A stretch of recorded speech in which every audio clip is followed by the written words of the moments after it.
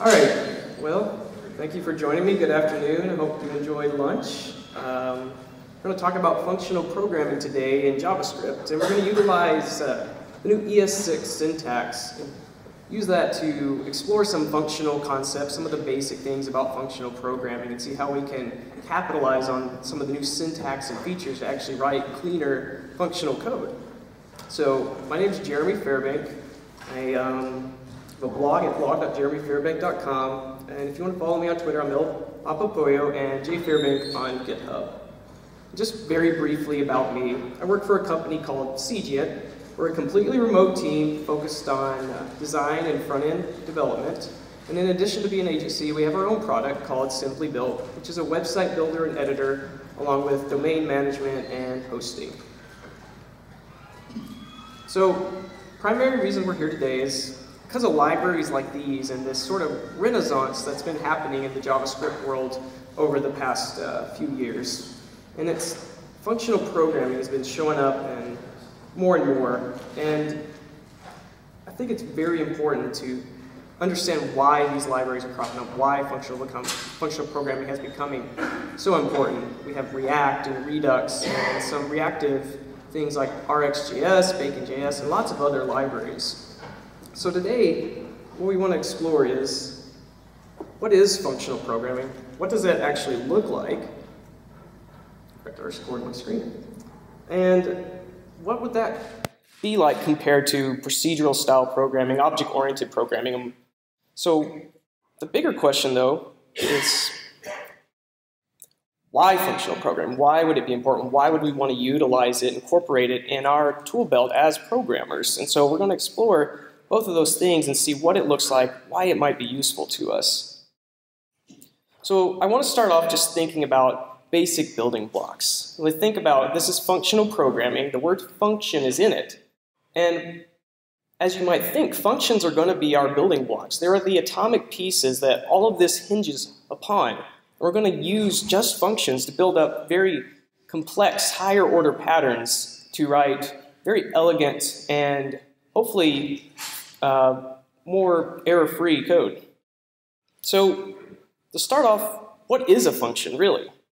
If we go back to elementary school math or middle school math, we might have seen something like this, where our teacher told us it's a unique mapping from the domain to a range. We have two different sets. And that might have been a little esoteric or confusing.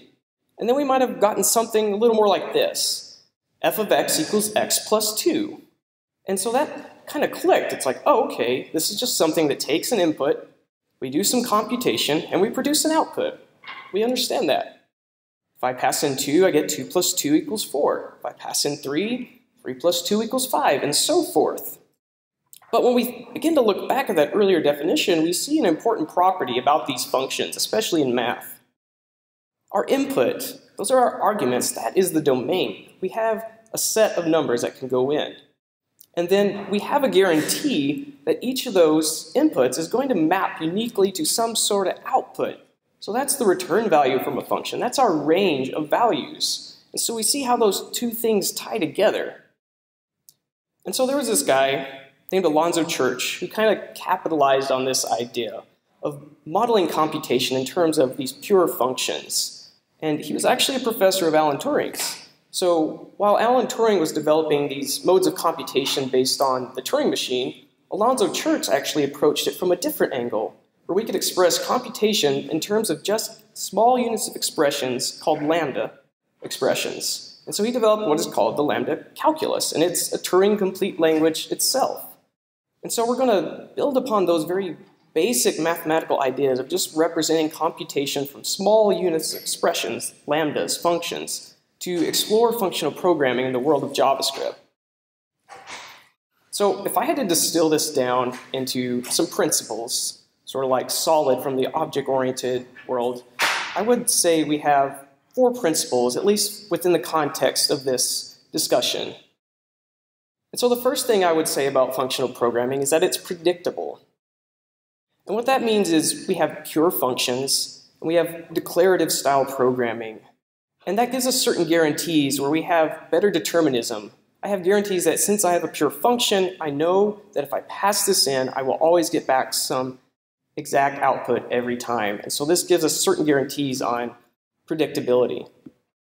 We also have safety. And this comes a lot from immutable state, in that I don't mutate state, I keep immutable state, and if I need to change it, then I'll just create new state. And that's going to protect me from slight typos and other errors that could crop up from mutable state. In addition to being safe state, we also want it to be transparent. So we want our state to be out in the open. We want functions to compute on this data out in the open. We don't want to stuff it behind objects that we just send messages to. And so we'll explore that as well. And then finally, the idea of modularity.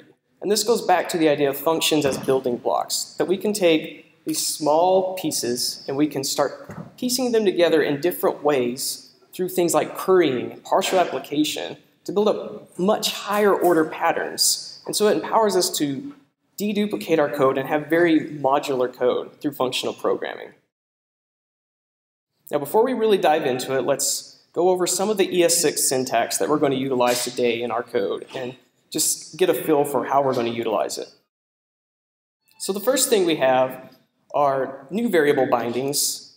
Before, we always had the var statement to declare our variables. Now we have let and const. And the difference from these with var is that they are block scopes. So with var, you know, no matter where you place it, it's going to get hoisted up to the top of a function scope. In this case, with const and let, they're just going to be inside block scopes, and they're not going to leak out of that. And then the slight difference between let and const is let is kind of like the new var, in that I can assign a value, and I can always reassign it to a different value. Whereas const is a constant binding. Doesn't mean the value itself is constant, but the binding is constant, which just means once I assign a value to it, I cannot assign a different value to it later. That would be a syntax error. Of course, we're talking about functional program. We've talked about lambdas, which are anonymous functions. And so we're going to have arrow functions, which are one of the biggest things that came with ES6. So with an arrow function, we have, again, parameters in parentheses. But now we separate the parameters and the function body with an arrow. And then we can still have a normal looking function body. We have our braces, we have a return statement, and so it's very similar to function declarations and function expressions that we already had before. We can also eschew a couple things, such as the parentheses and the braces. And in this case, with this identity function, if I leave out the braces, that means that this function has a single expression as its body, and it's implicitly returned. So I don't have to explicitly put return x here. And notice also, if I have a single argument, I can also leave out the parentheses and just have x without parentheses. And so this is just a simple identity function to highlight how we can write very succinct, simple-looking arrow functions. Another thing we can add to our functions is utilizing the rest spread operator. And it's the 3 dots ellipsis operator. And when we use it in parameters, it allows us to represent that this function takes a variable number of arguments. In this case, I have an array function. It takes a variable number of elements, and then I'm just going to re-return those elements because they're going to get placed inside of an array when I use this rest operator. So I call array on 1, 2, 3, and I get back a literal array with 1, 2, and 3 in it. I can also use this as a spread operator. So in addition to gathering up variable number of arguments, I can also pass variable number of arguments into a function. So I can just gather up my arguments here, pass them back into console.log. And so this is a nice, cleaner way of doing the old method of calling the function's apply method, where you could pass variable number of arguments in that way, and that's something from earlier versions of JavaScript. So here I can just pass in variable number hello, Scenic City Summit, and all those get passed into console log. Another thing that we'll utilize some is destructuring. And if you are a Python person, a Ruby person, and I'm sure there are other languages that utilize this, it's this idea that I could take a complex data structure, like a list, an array, a tuple, and I can pull out multiple values from it and put them in different variables. So in this case, I have an array of languages, JavaScript, Ruby, Haskell. And I can pull out individual elements by assigning it to this const with the braces, JS, and then using that rest operator again with a rest variable name. And so what that basically does is it's saying, take the first item, which is JavaScript, assign it to the JS variable binding. And then I use the rest operator, and that's saying, take whatever else is left in the array and just stuff it in this rest variable. And so that gives me JS is JavaScript, REST at the first index is Ruby, REST at the second index is Haskell. I can also use this in my function parameters. So I can have a head function, and it takes an array, and its purpose is just to return the first element in the array. Well, I could just utilize destructuring here and say, pull out the first item, go ahead and assign it to the binding x, and then just return that x. And so we'll see more examples of this later. It's just sort of introducing you to what kind of ES6 syntax we're going to utilize in our functional code. The other thing, which is widely available in a lot of other languages, is default parameter values. Normally in JavaScript, we would have to just check if the value has, or if the parameter has a value, because essentially all arguments can be optional in JavaScript functions, and then we would have to assign later on. Well, with this, we can declaratively say, okay, if there's nothing passed in at this argument position, then go ahead and pre-fill it with this default value. So greet here has a name argument and a greeting argument, which we say has a default value of hi. So if I call greet with Scenic City Summit and hello, then I'll get back hello Scenic City Summit because I've passed in both arguments. But if I say greet with just Chattanooga, I have not supplied a value for greeting, so it'll use the default value, which is hi, and we'll just print out hi Chattanooga. One of the other things, and this isn't necessarily a syntactical thing, but it's just a new function available in ES6. And you've probably seen something similar to this from Lodash or underscore called assign. And it's on the object in JavaScript. And so what it basically allows us to do is just to merge multiple objects together. Whatever argument is at the first position will be mutated. So typically we'll just pass in an empty object here. And then what that allows us to do is pass in a variable number of other objects and just merge them all together and then give us back a final object that has all the keys and values from the other objects. And whatever objects come last in that chain will override other values if they happen to have the same key. And we'll use this later in an example as well. And then finally we have ES6 classes. We in fact won't use these in the functional code, but we'll use it to contrast with some object-oriented code. But I still want to make sure you're familiar with this ES6 class syntax. So it's basically just syntactical sugar for constructor functions from JavaScript. There's nothing really special about them. So this class point, I can define a constructor method, and it takes some arguments x and y and assigns instance variables. That's the same as just a constructor function called point. And then that moveBy method on the left, that's the same as if I had just assigned a moveBy function to the points prototype. And so we'll see this later and contrast it with some functional approaches. So that covers some of the ES6 syntax that we're going to see, and we'll see them plenty more coming up in our examples as we look at the functional code. So now returning back to our principles, we want to first talk about predictability. And we said in this predictability, we have pure functions. So we want to see, what does that mean? What does it mean to be a pure function, and what's important about that? So a very simple example is this add function. It takes x and a y, returns x plus y. This is a pure function because all it does is it depends on its arguments and produces a value based on those arguments. It does not have what we call side effects. It does not depend on global state. It does not mutate global state. It doesn't even print to standard out, which we also consider to be a side effect. And what that gives us as a pure function is this guarantee that every time I call add with 2 and 3, I always get back 5. And that's another property that we like to call referential transparency. And that's just a fancy way of saying that I know every time I call this, I get back 5. So in fact, I could replace calls to this particular invocation with just the number 5, and it would not change the meaning of my program overall. And so it's a guarantee. That's why what's so important about pure functions. If they don't have side effects, we know they produce the same thing every time, then we have better assurance that our program is correct. So what then is impure? Well, we have this contrived example here of some functions of an API that depends on this global variable called name. And we're using a let binding, so it can be mutated. It can be changed, the value of it. So each of these functions are impure. GetName is impure because it depends upon that global state. If that global state changed, which it can because of the setName function, then we no longer have a guarantee that GetName will always produce the same values. Therefore, it's an impure function. Similarly, like I said, setName is impure because it mutates and changes that global state. And then that bottom function, print_name, well, it's impure for a couple reasons. It depends upon the global state again. We're printing out the name uppercase, but it's also printing to the console, which technically we would say it makes it impure because we could think of standard out as just some more global state that we are affecting in our function. So why does it really matter? I mean, is this that terrible to write impure functions like this? I would say it can be a little harder to test it. And that's what I think is so crucial about pure functions. So if I wanted to test this particular API and test the print_name function, well, first I need to make sure that I mock console log so I can track calls to it. And then I gotta make sure I restore it after every test. So then I can print_name, I can check that console log was called with uppercase Jeremy.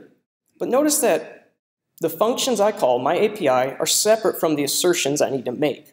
So I have to do more due diligence on my part as a programmer to remember I'm mutating some state, so now I need to check that this particular function was called with this particular argument.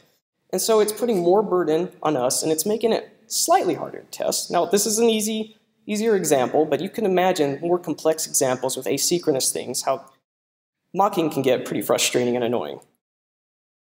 So one thing I like to say about this is that we have a lot of hidden state, and that's uncertain state, because we have to say setName, print_name. We're doing all these mutating functions. We have to remember that some state is changing behind the scenes, and that can make it harder to test. So what would be the remedy?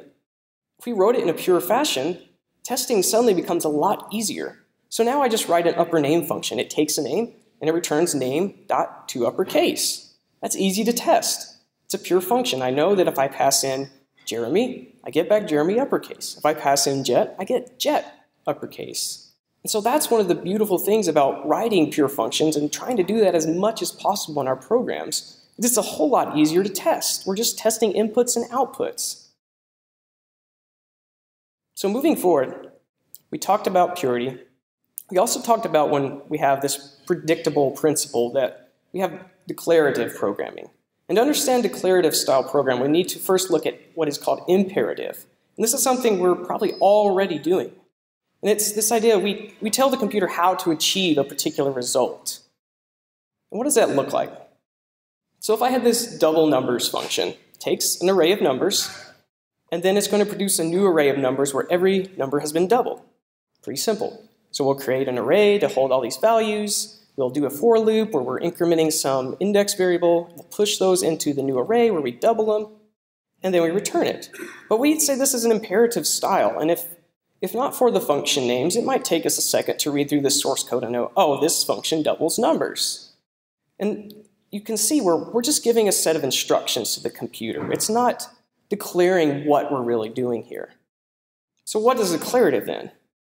Well, declarative is, instead of saying how to do it, we're saying what we need. Declare what our result we want.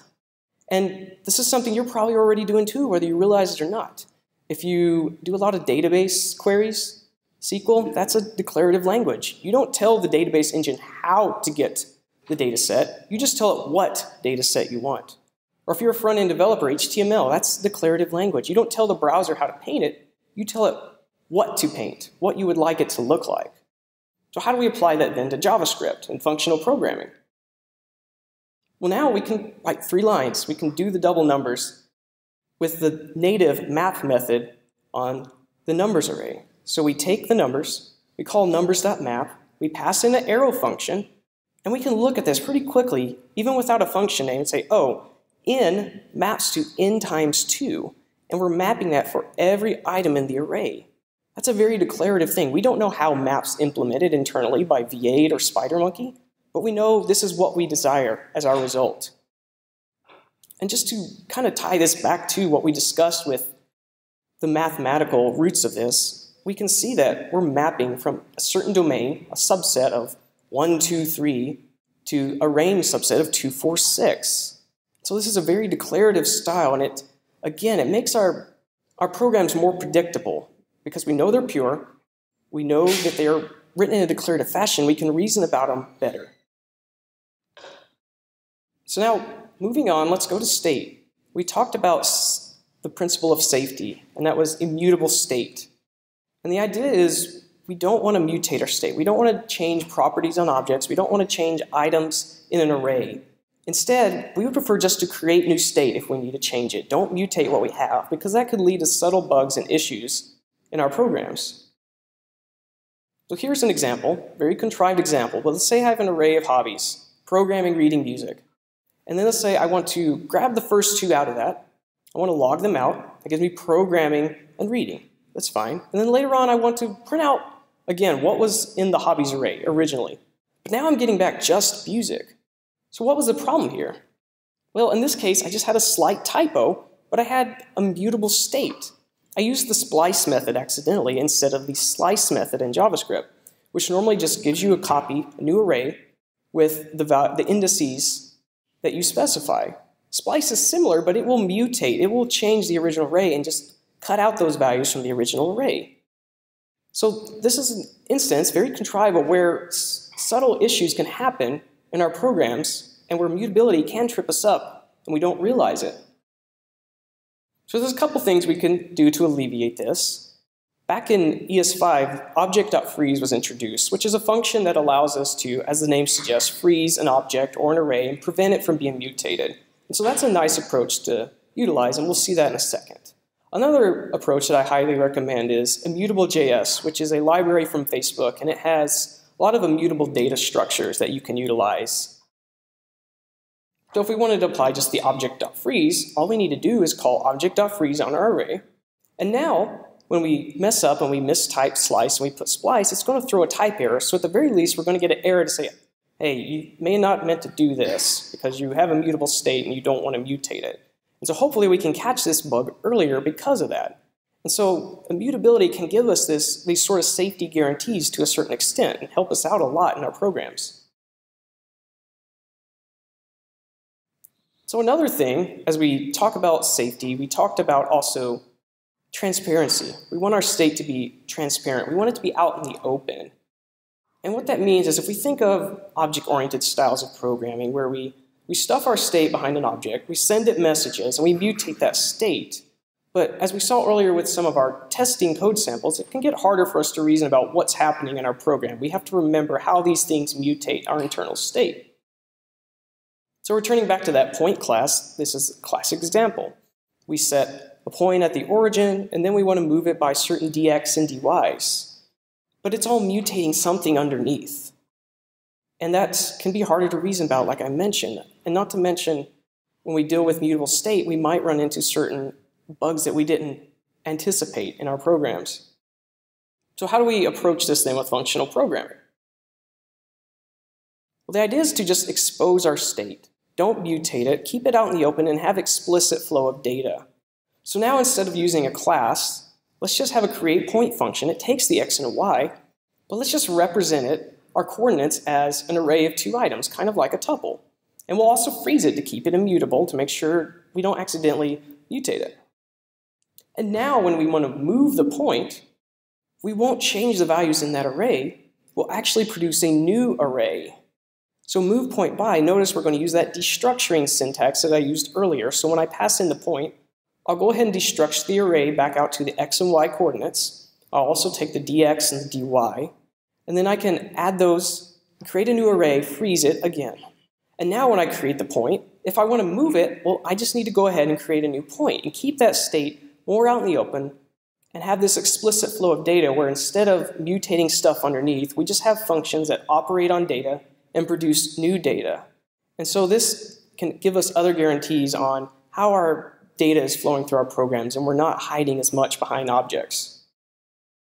So looking at immutability, the safety guarantees, transparency, there are definitely pros and cons. So we've mentioned some of these pros. We have safety.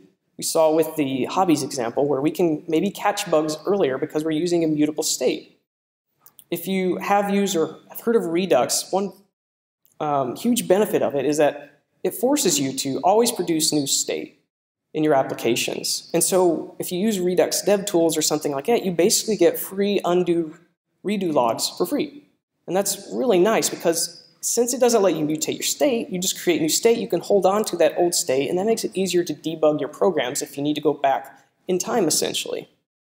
We saw we have explicit flow of data too, so we can reason about what's going on in our programs a little easier. And then I have a couple points there which are caveated. We say less memory usage, and we'll see what that means in this next slide. But we also say we have some concurrency safety.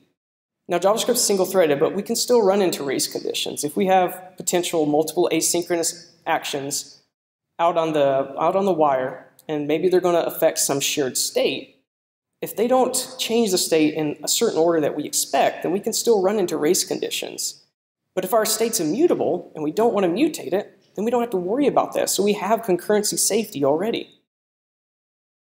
Now, some of the cons, which I'll admit, there is a little more verbosity. We're bringing our state out in the open. We're not hiding it behind objects. We don't have these always nice, clean interfaces where we just call some method and we know the state that's hidden gets changed. If we're creating new objects, then that also means there's potential for more garbage collection, and actually there's potential for more memory usage, which is at odds from what I said earlier. But these are caveated as well, especially if you use a library like immutable.js. If you use something like immutable.js, it's smart enough to, when you create new objects, to know how to sometimes share the underlying data between two objects. Because it's immutable, you can share that data. You don't have to worry about something mutating it and breaking it. And we won't have time in this talk to really dive into immutable.js, but if you're curious about functional programming, I highly recommend checking it out and utilizing it. So now we've talked about state, and we've talked about things like purity and declarative style programming. So now that we have some of that foundation underway, let's start looking just at functions and how we can see important properties of functions in JavaScript, and especially in functional languages, that empower us to do some really cool modular style programming and just treating these as small atomic pieces. So this first thing we'll talk about, it's pretty much a given, whether we realize it or not, is that this idea of first-class functions. JavaScript has functions as first-class citizens. So what does that mean? When I do this, const multiply equals some anonymous function, the fact that I can assign a function to a variable is actually a very powerful concept, whether we realize it or not. This means it's a first-class citizen in our language. No different than a Boolean, a string, a number, because I can assign those to variables, I can pass them as arguments. I can take a function declaration, I can alias it to some other variable binding. And like I mentioned, we can pass in functions as arguments. And we've probably been doing this for a long time, especially if we're JavaScript programmers, but it's nice sometimes to sit back and think about, wow, this is actually very powerful and a very useful thing. Many languages years ago didn't have something like this, and it's very empowering to have it within our repertoire. So we can build upon that, especially in JavaScript, and utilize what's called closures, and you've probably heard of this, but it allows us to encapsulate certain state. And that's what we're going to need when we want to start looking at, in a few minutes, partial application, currying, and composing functions, which allow us to do this building up to higher order patterns from very small pieces. So what is a closure? If I take my add function from before, and now I'm going to separate out the arguments, I'm going to create this create adder function. And notice all it does is it takes an x argument. But now it's going to return a new function. Again, I can return a function because it's a first-class citizen. And we in fact would say that this create adder function is a higher order function because it returns a function as a value. So I return this new function. It takes a y as an argument. And then inside, we finally do our computation x plus y. So we can kind of delay our computation, but we can use this as a small building block to build other functions without explicitly writing them. So I can create a function that adds 3 to whatever's passed in just by calling create adder with 3. I'm essentially filling in x to be 3. And notice, inside that second function, when I invoke that at the bottom, I'm referring to that x that was passed in earlier. That's a closure. I'm closing over that x reference right there in that later function. It's able to remember what that value is and utilize it. And that's a very critical concept that we'll utilize as we keep building on these foundational patterns. So what's a more practical example of this, for example, to look at? So say we have a request function, and that's just responsible for wrapping over the fetch API, which is essentially a nicer way of doing XHR calls to our API endpoints. So I can call a couple API endpoints, but let's say I have these custom headers I always need to send up to my API. Well, that could get slightly repetitive, so of course I could just write a function that always passes those headers up. But we would like for this to be more general purpose, ideally. So one approach we could do, and I will caveat that technically this function isn't pure, but what we could do is we could take that same concept we did with createAddr. We could take options as an argument, and then we can return another function that will take other options. And then we'll finally call the original request function, and we'll use object.assign to merge all those in.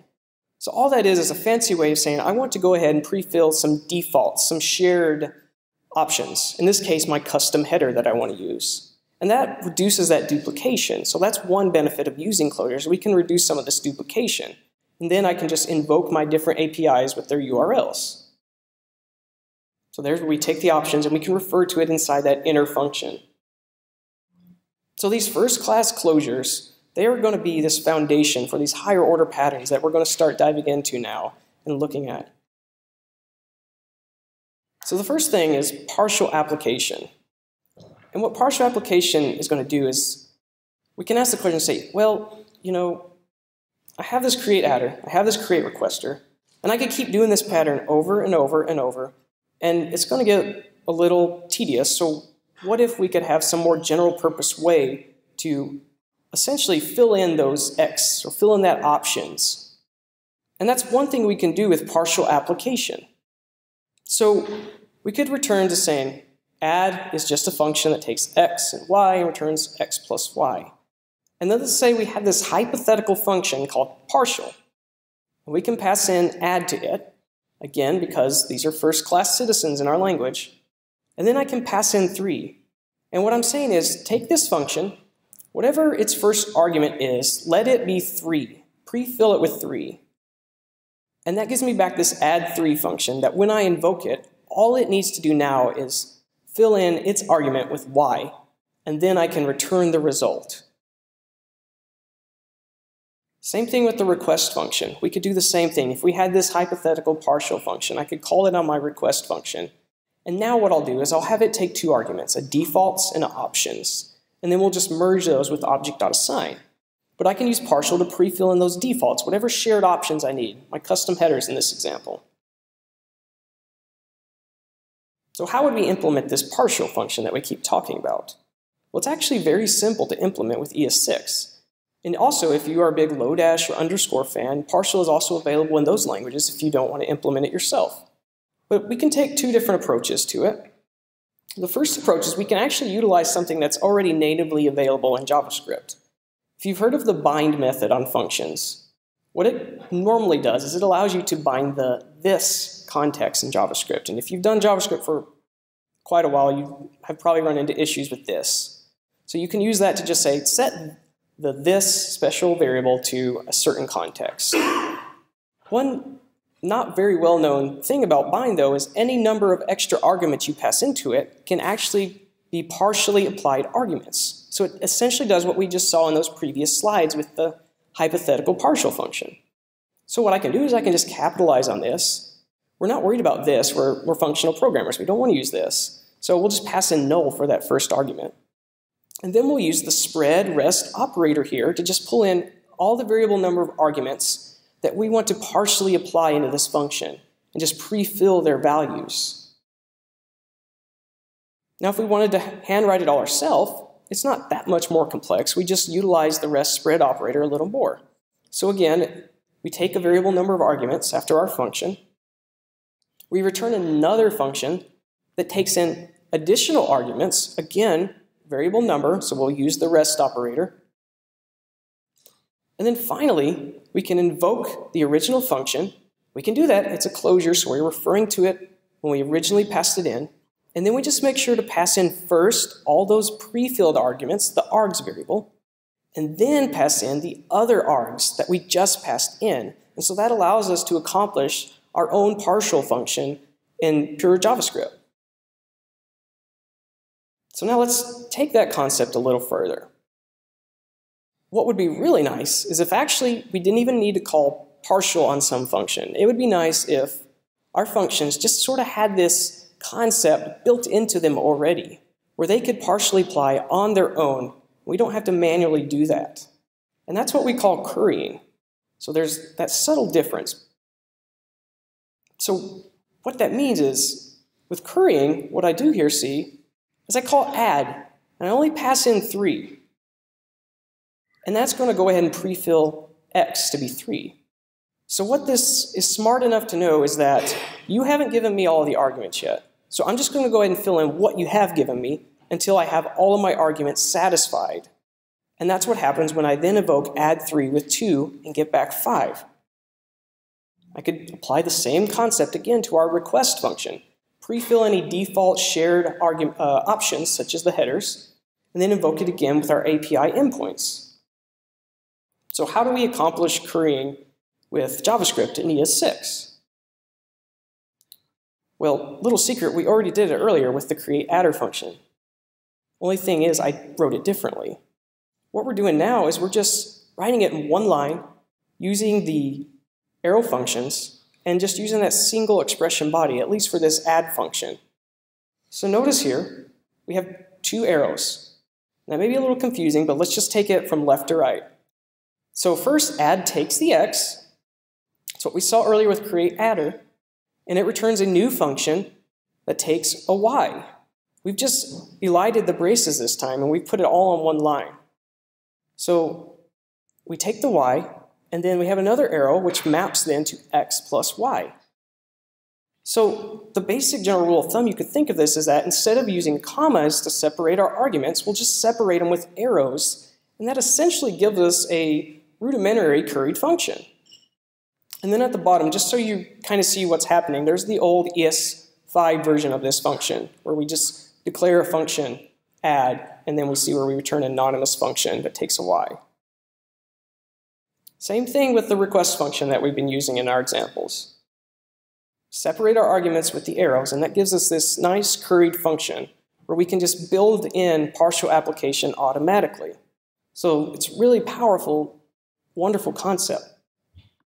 So this is all well and good, nice, interesting topics, but is it practical? Is it useful? How could we really use this in real code? So let's actually piece this together and see a not unrealistic example of how this might be useful and how we could take small building blocks to solve a slightly harder problem.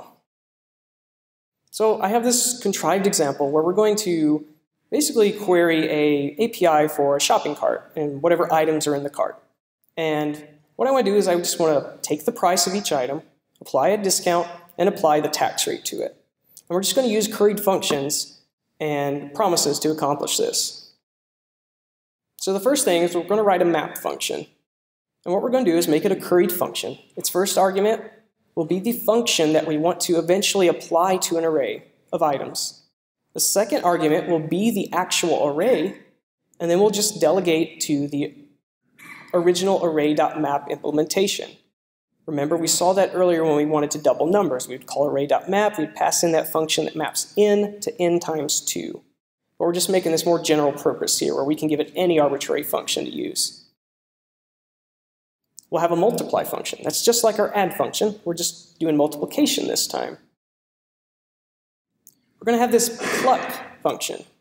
And essentially what that does, this is actually a function in low-2 that does the same thing, but we're going to take a key, string, as the first argument. Second argument will be an object, and what we want to accomplish is just basically pull out whatever value exists at that particular key for that object. And so now here's how we can start utilizing these curried functions. Instead of writing a discount function, instead of writing a tax function, I'm just going to use my multiply function because I can express the discount, I can express the tax rate in terms of multiplication. If I want to apply a 2% discount, then I'll just multiply by 0.98 because that'll decrease by the 2% of the original price. Same thing with the tax rate. If I want a 9.25% tax rate, I'll just multiply by 1.0925.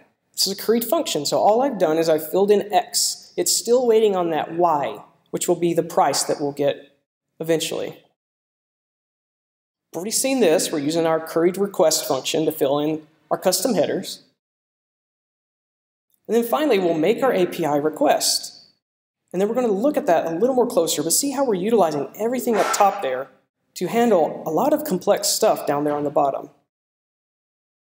So what we're essentially doing here is we make this request, we're using promises, it's going to eventually resolve, we're going to get back this response, an array with 3 items. Their prices are $5, $10, and $3. And then we're going to attach the then callbacks for the promise, and we're going to pass in functions to operate on this data. But look how essentially more declarative this can be. We can read this and say, okay, when I get this response, I know I want to pluck out the price, I want to map in the discount, and I want to map in the tax rate. So taking those a step at a time, remember pluck price, curried function, we give it a key, gives us back a function that expects an object. So we still have a function. Map expects a function, so we give map that particular function that's going to pluck out the price.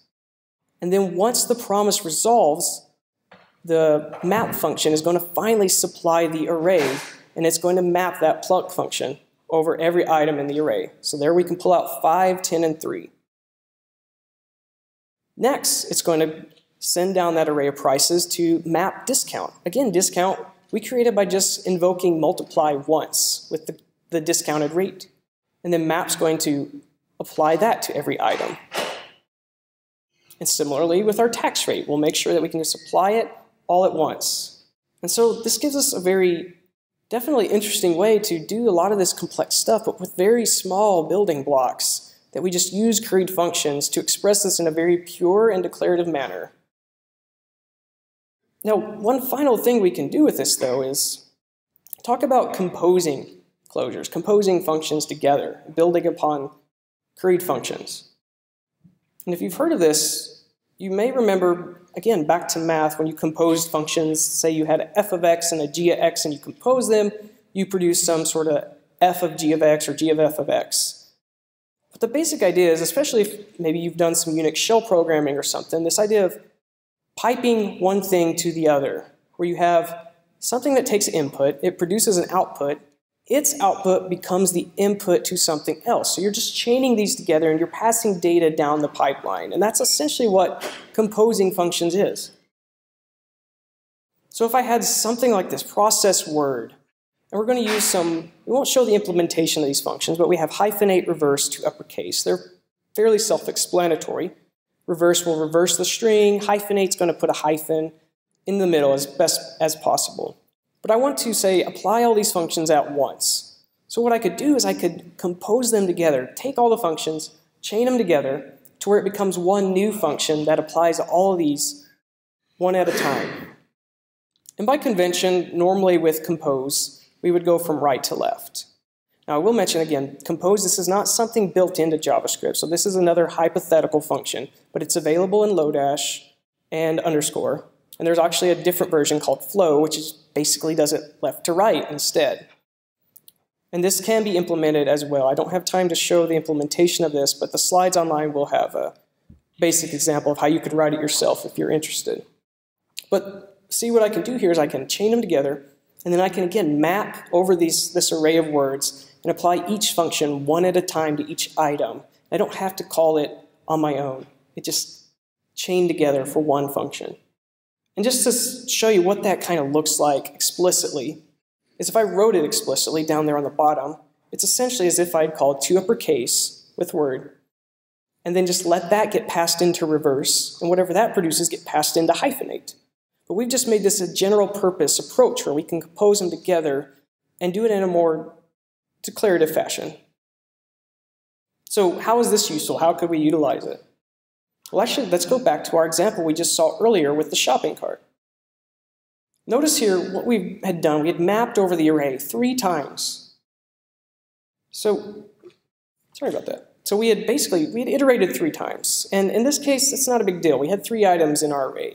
But if we have something that's more performance intensive, maybe we're operating a lot of data, we may not want to iterate 3 times, transforming all these items in the array.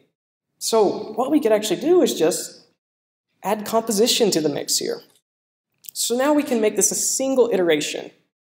Remember, map just needs a function. So I could produce a new function where I take plucking the price out, applying the discount, applying the tax rate, all composed together. That gives me one function that does it all together, and then give that to map. And that ensures that we can apply all these functions in one iteration instead of 3 iterations. So this can be very useful to just apply multiple things at once to array of items, for example. So we've done a lot with functions. We've talked a lot about state and mutability.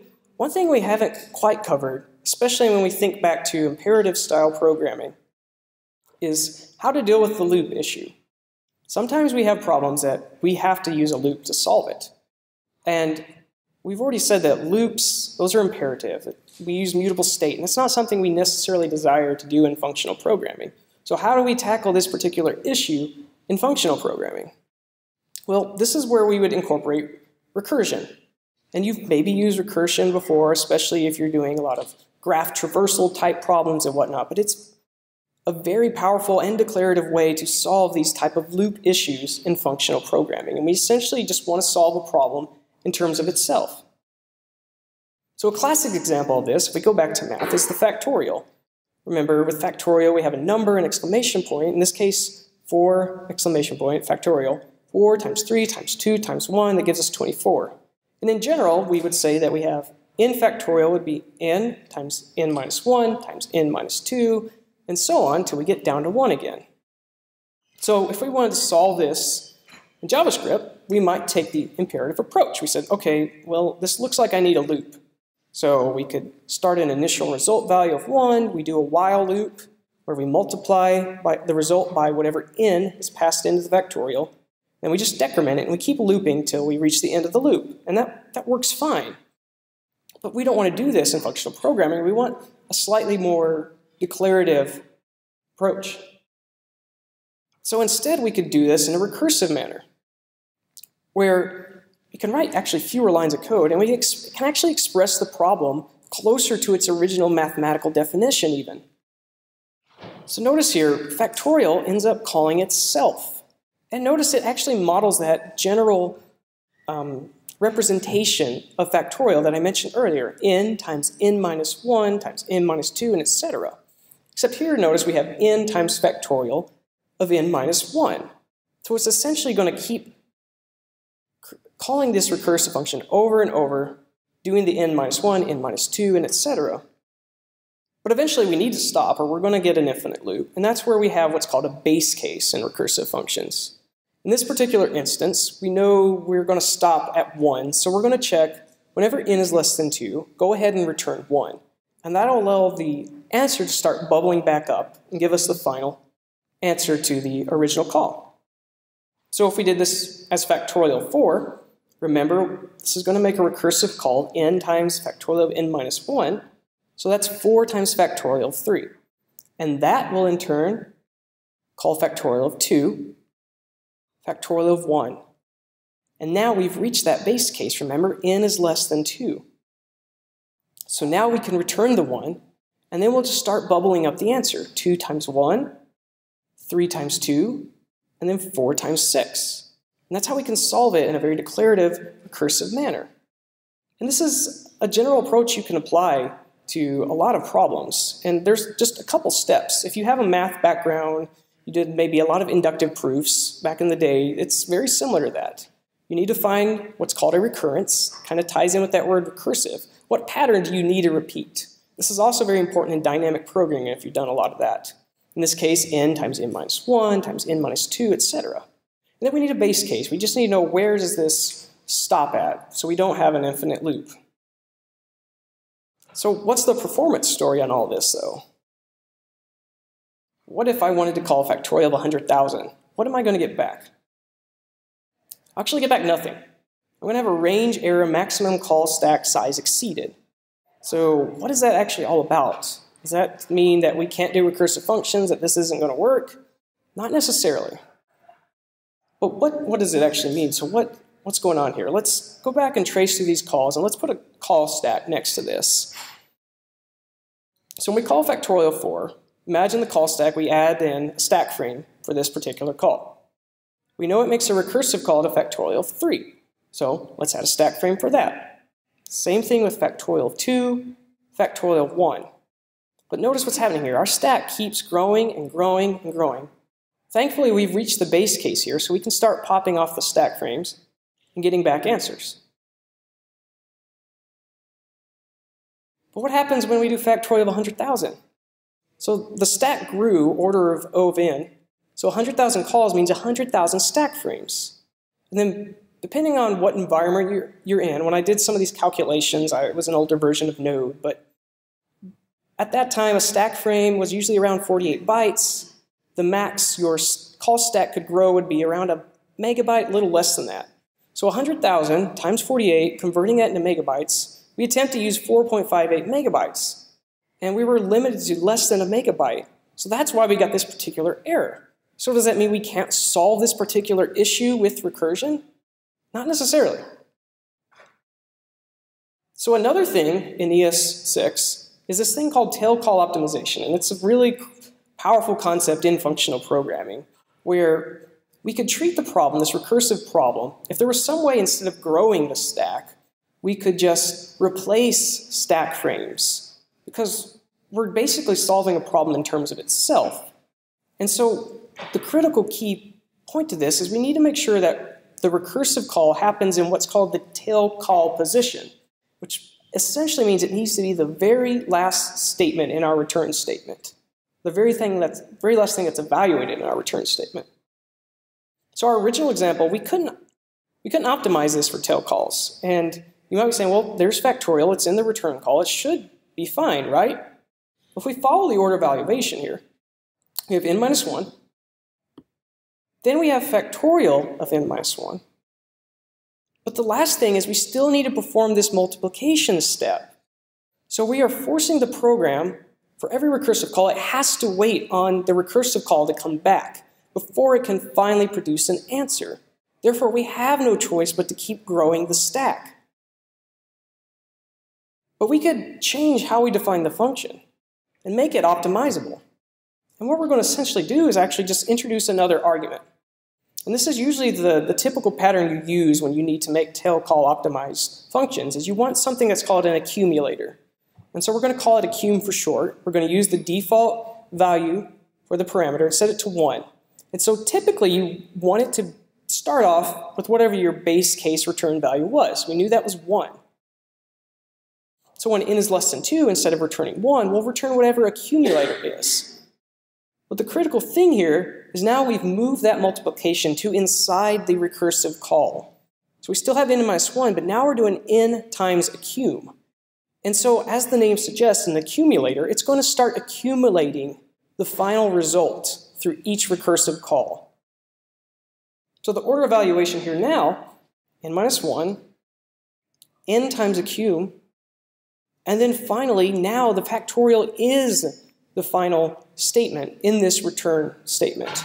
And now we can optimize this. So what that means is, if I know that I can call factorial with a certain number, and it basically is no different than calling factorial with different arguments there on the bottom, then I could theoretically just replace stack frames. And we'll see that. So if we do it, we now can get back a value. We get back infinity. But that's just because of number overflow issues in JavaScript. But that means we can solve these problems to a certain extent still with recursive functions. So I mentioned, what does this look like now with the call stack? Well, again, we do a factorial of 4. We have an implicit 1 there. Remember, we're just using the default value, so that's why I commented it out. So we've had this stack frame with factorial of 4 and 1.